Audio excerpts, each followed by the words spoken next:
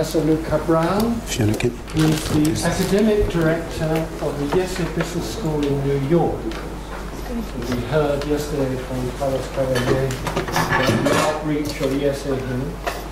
And so Luís in New York, and he's on leave from New York University. We clearly don't want to lose him. And the title of his talk is, Are the Laws of Economics Compatible with Free Will? Thank you, John. Thank you, Peter.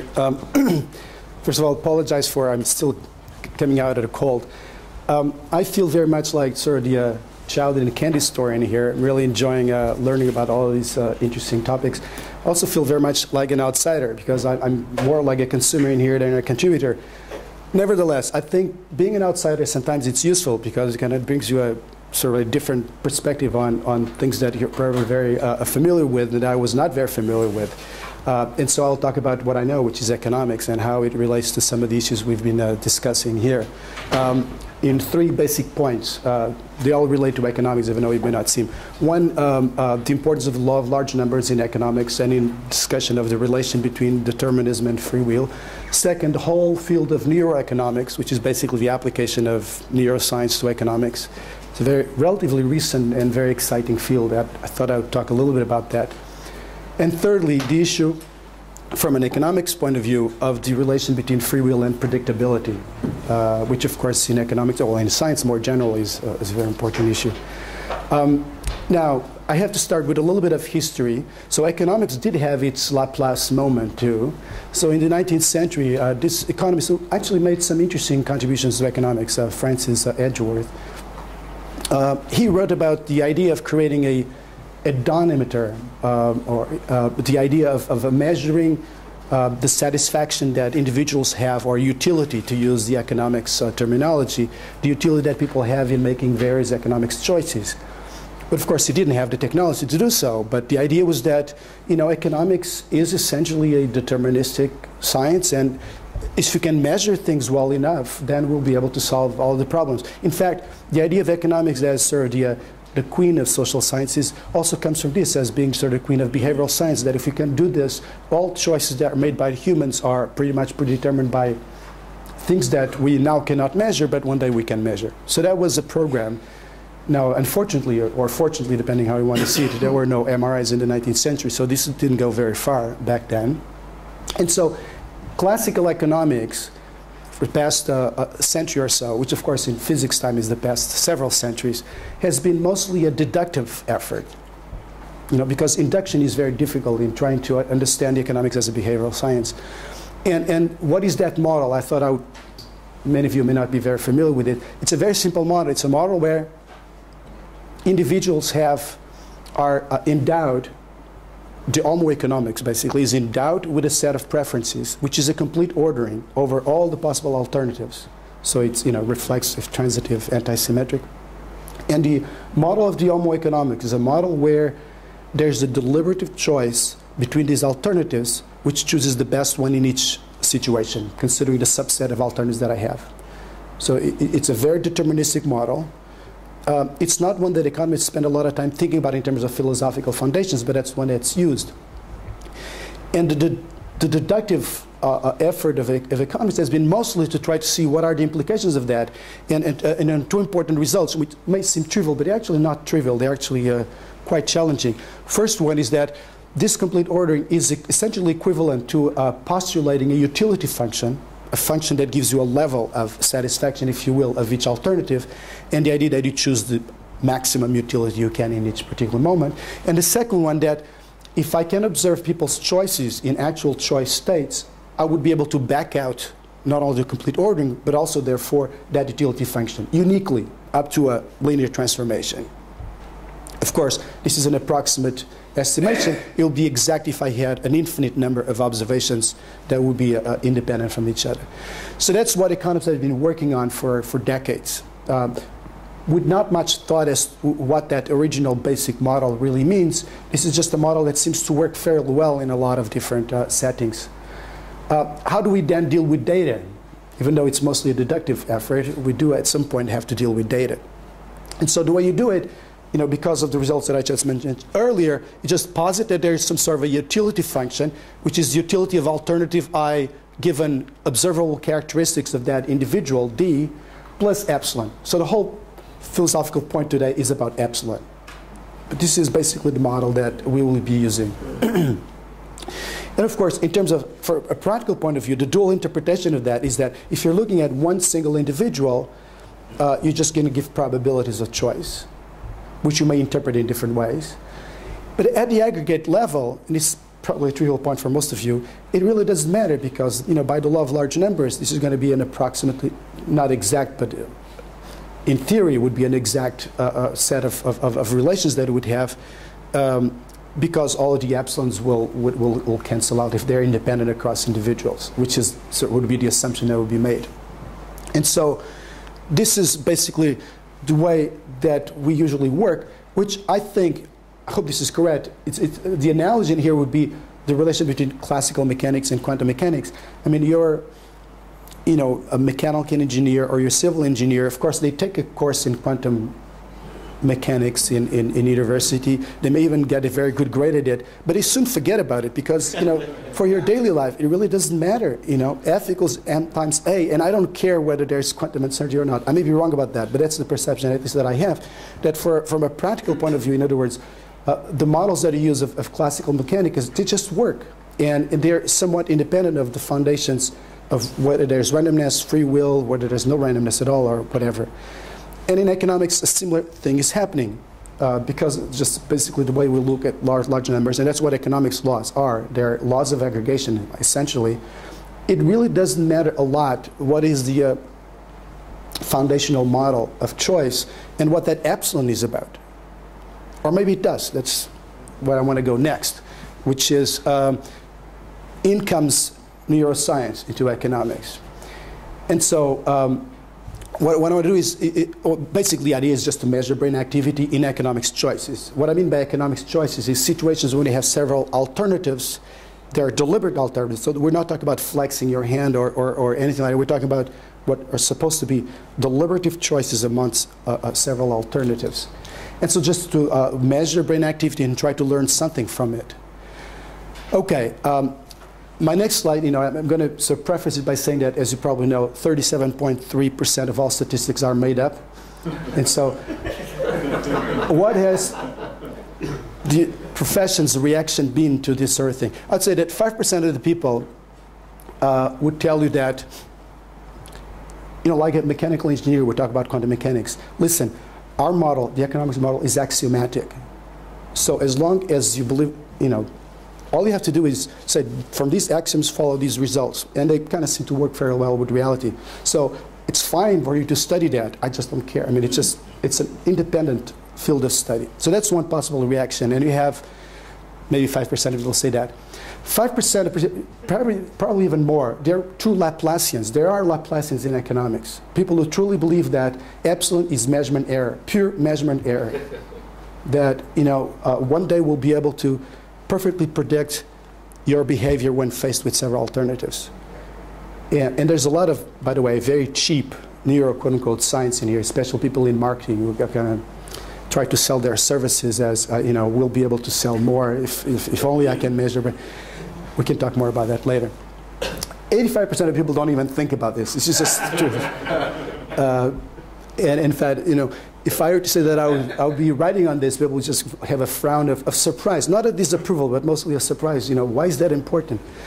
And finally, this is where I am. I actually think that neuroscience can be very helpful in trying to understand a lot of things because the classical economics model, just like classical mechanics, work very well within a certain environment. And the moment you start pushing the boundaries, it starts shaking a little bit, just like classical mechanics do. Even in terms of when things start moving very fast or when things are very microscopic, things start shaking. The same thing happens in economics. The model actually works fairly well for a lot of different settings, but then there are settings when it doesn't. So I'm going to give you an example of that and how neuroscience can be helpful. It's the issue of time preference. It's one of the areas where economists have had a harder time explaining behavior. So here's a very simple example of choices. One, you're going to choose between $10 today and $20 tomorrow. case 2, you're going to choose between $10 tomorrow and $20 the day after tomorrow. If you believe in classical economics, your choice has to be the same in these two situations. Why? Because the model of homo economics is that there's one self which is the same today and tomorrow. If I think rationally about it, tomorrow, the decision I'll have to make tomorrow is isomorphic to the decision I'm making today. So I should basically have the same decision between A and B. Of course, different people have different preferences. Some want money faster than others. That's fine. I'm one of them. But you should be consistent in case 1 and case 2. If you prefer A in case 1, you should prefer A in case 2. Now, the empirical evidence overwhelmingly rejects this. People overwhelmingly, in terms of the proportion of people who choose A in case 1 is much higher than in case B. So that's a violation of classical economics. In other words, in more technical terms, time discounting has to be exponential in classical economics. It's the only function that preserves the same ordering of choicing over time as it should according to the classical model.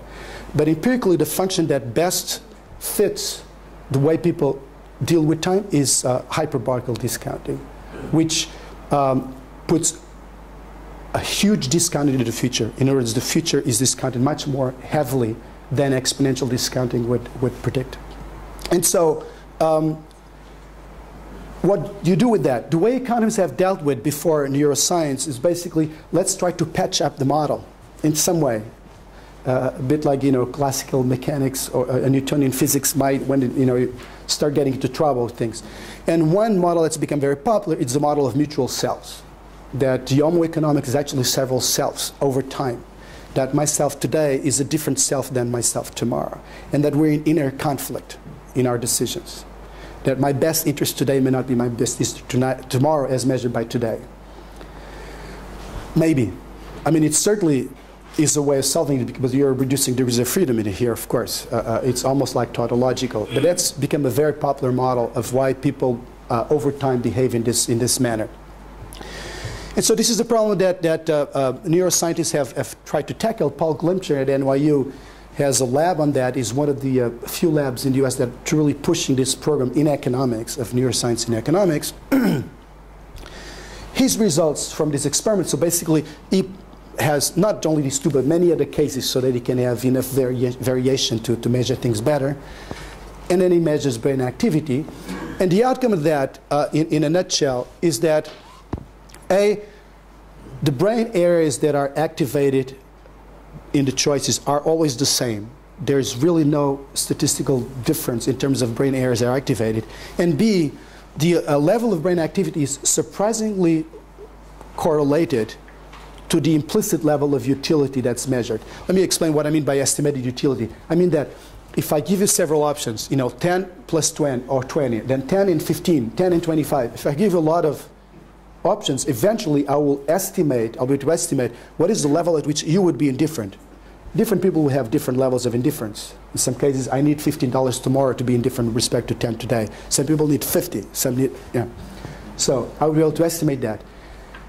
That estimate of level of how much kick I get of $20 tomorrow versus $10 today turns out to be surprisingly well correlated to brain activity in here. So what do you make of this? I don't know. I'm not sure. But at least it seems to be shed some light on this model of mutual selves. At least that's the way Glimcher is reading it. If truly there would be a model of mutual selves, you would expect there would be two different brain functions that would correspond to myself today and myself in the future. I would be thinking differently, as it were. Well, the data shows that, no, you're not thinking differently. You're just not discounting exponentially. So you need to have a different patch in the model, probably different from this multiple selves model. Personally, I have my explanation for that, but since I probably don't have a lot of time, I'll probably leave that for later. So, third and last point that I want to make, again, looking at things from, I'm not sure exactly what this means for our present discussion, but from an economics point of view, what is the relation between free will and predictability? Because after all, it's a common complaint that I get when people talk about it. economics is not even a social science. I mean, it's just a social endeavor. I mean, it cannot be a science because it has absolutely no predictable power. And that's the hallmark of science. You can replicate something, you have to predict something, and so forth. Therefore, since, I mean, especially just look at the events in the past few years, you know, it's a flat failure to predict any sort of events. So how can you even I want to think of it as some sort of a science, even if just a social science.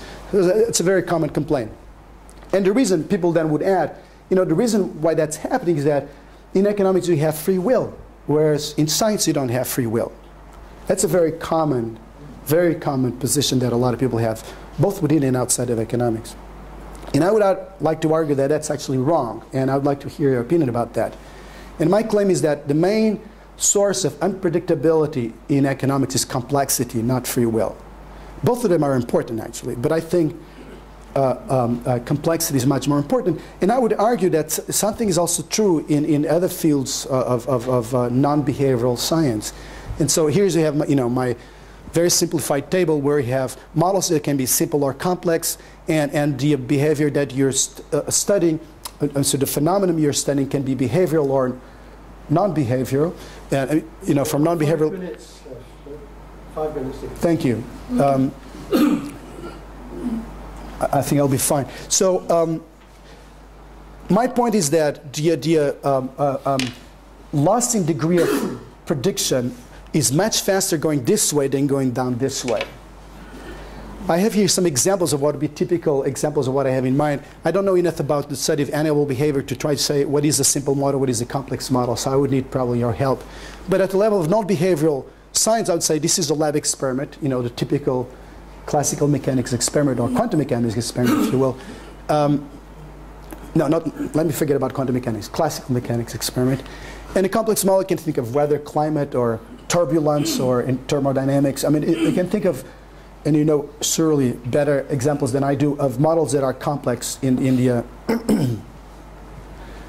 mathematical sense of the word. For economics, I mean, just to give you 2 examples, in the paper that I distributed, a very simple paper, I talk about car purchases, because that was one of the areas where I think economics has made the most progress in trying to deal with data. And the aggregate predictions of behavior, the predictions of aggregate behavior in things like automobile purchase behavior, it's actually remarkably good. It's very good. You look at changes in demographics, what happens if this population has family size increases by this much, or if price varies by that much.